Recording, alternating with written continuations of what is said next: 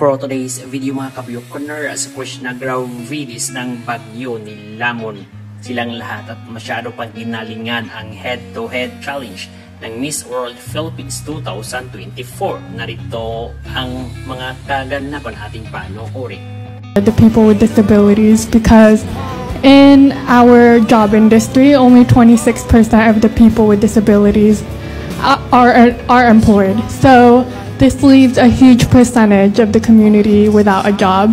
And I think it's really important that we acknowledge their skills, because people like me are able to do and reach the capacity of people without disabilities.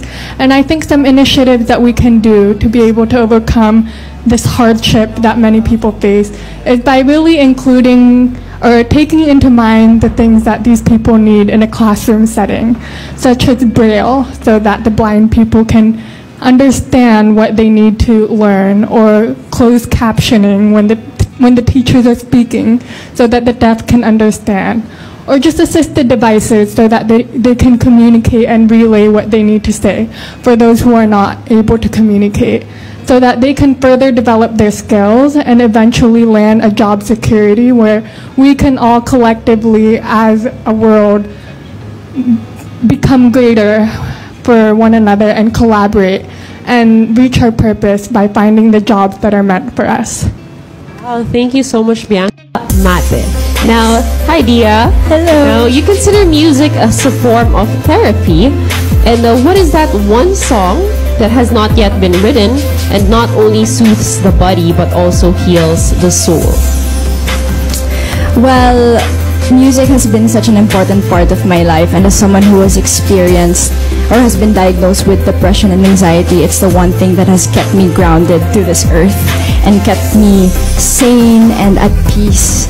And the one song that I feel like that it hasn't been written yet is called Palaban. And I say that because not only because I am a Caviteña, and that's what we're known for, being Palaban, being fighters, but because I truly believe that now, in this time of my life, I am fighting for what I believe in, and I'm fighting for what I want to do, which is to represent not only the Philippines, but to the voiceless, to the people who are dealing with mental health issues such as depression and anxiety, and to those who cannot cope with it. And that's what I want to show to other people, is that you can be a fighter yourself, not only fighting your mental illness, but being able to use music as a tool to heal and to cope with what you've dealt with.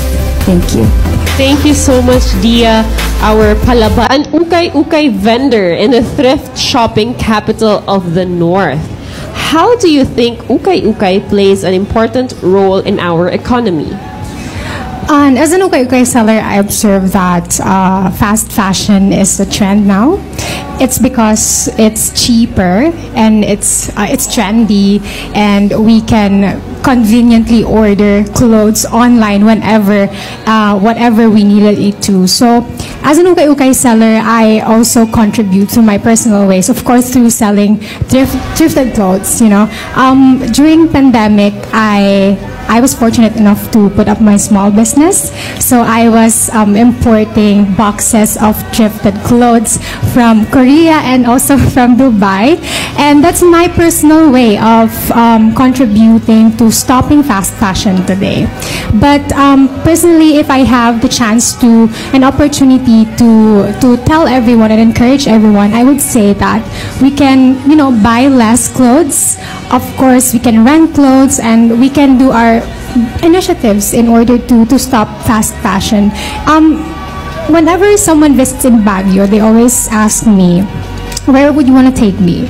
And then I said, I always say it depends on you, but personally, if I have the choice, I always take them to Hilltop, Baguio. So it's a known area in Baguio where you can actually get ukay-ukay gems. So that's like a rare or selection kinds of clothing. So that's also my, like the greatest contribution that I always provide to the community. So I hope that everyone can emanate that as well. So thank you. More than bringing the practice of speech pathology in the barrios is not something that we hear every day. how can you try to bring to the attention of the world that this is such a noble cause worth pursuing? First of all, I would like to thank everybody. Thank you for that question because it gives me more exposure to talk about my profession. And that's exactly what I want to do. Like I've mentioned before, word of mouth is my currency. And the more that I get to talk about my profession, the more people know. And the more people know, the more people understand. And that's the reason why I advocate for my profession, for what I do and what I can offer to my community, so that way we can increase the access to delivery of therapy, of healthcare, and rehabilitation. That way, we cannot just expect one person to do this in the ballroom. So what I do won't be such a noble thing anymore. It should just be an everyday thing, a casual thing. So maybe one day, what I do will just be a day-to-day event or day-to-day activity of every person who wants to help change the world one word at a time. Mga Bioconeras, don't forget to hit the notification bell para updated kayo lagi sa aming mga bagong